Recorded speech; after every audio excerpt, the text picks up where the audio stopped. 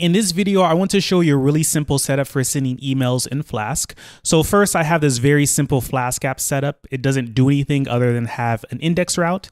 And to send emails, I need to start by installing a library called Flask Mailman. Once it's installed, I can go ahead and import the main class from the library. So from Flask Mailman, I want to import the mail class.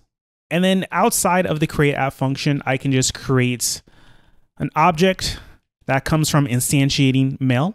And then inside of create app, I can do mail.init app and then pass the Flask app. So that sets up the extension. In addition to setting up the extension, I need to add some configuration because I'm going to be sending emails through some kind of email provider. So in my case, it's Fastmail, but you could be using Gmail or some other service. So what I'll do is I'll add the configuration here on app.config. And the configuration I want is a mail server. So I'll just leave that blank. I'll also need a mail port.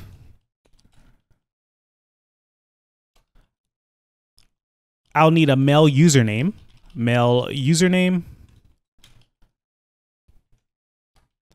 I need a mail password. I need a mail use TLS. And I need a mail use SSL. So now where do you get all this information? So you would get this from the service you use for emails. So for me, it's Fastmail. So I'll go over to my Fastmail account and I'll create a new password for this. So what I want to do is I want to select custom. And of course, this will vary depending on what email service you use. And I'll call this Mailman example. And I want to select SMTP. So that's the protocol that's used to send emails. And I'll generate a password and I'll just copy my password here and put it in the password part. And then for the username, it's going to be support@prettyprinter.com. That's the email I have this set up on. For the server and the port, I need to go to the docs here. So I'll click on this docs link and every email provider is going to have something similar. For this, I'm going to the other apps section, click on server names and ports. And then here, I'll go down to the SMTP section and I'll copy in the information. So the server is this smtp.fastmail.com. The port is 465. And then it says SSL TLS. It says enabled but not start TLS. So normally that means that the use SSL should be true and the TLS will be false. So oftentimes you have to experiment with these values. Try one is true and the other is false. If it doesn't work, switch them around.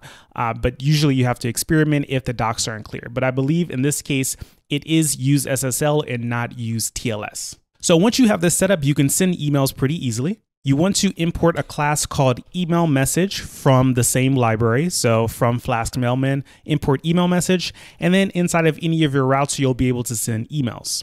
So what I'll do is I'll create a message. I'll call this MSG, short for message. And then I'll use the email message class. And the first argument will be the title. So here's the title or the subject of the email. Here's the body of the email. So of course, this email doesn't have anything special. I have the from address. So this is from support@prettyprinter.com, the same as my username.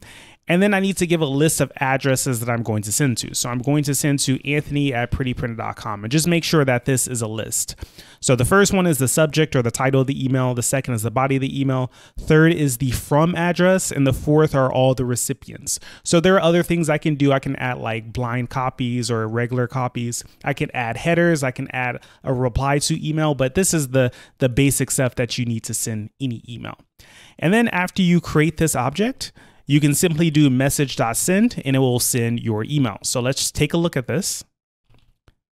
I'll start up my app and then I'll just go to localhost 5000, which is the index, and it should send my email.